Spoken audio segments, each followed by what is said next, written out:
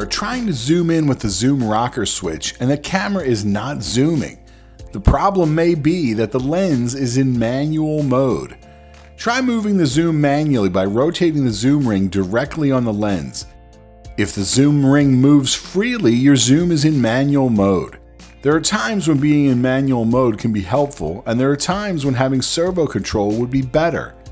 Being in manual mode can allow you to frame your next shot quickly. Having the camera in servo mode will allow you to get steady zoom shots. Here's how you turn the servo back on. This servo switch is located underneath the handhold of the lens. There's a round rocker switch. Switch this from manual to the servo position. The zoom is now being controlled by the servo. If you have more questions, please feel free to contact us at 215-641-6477 or by email at techservices@mc3.edu.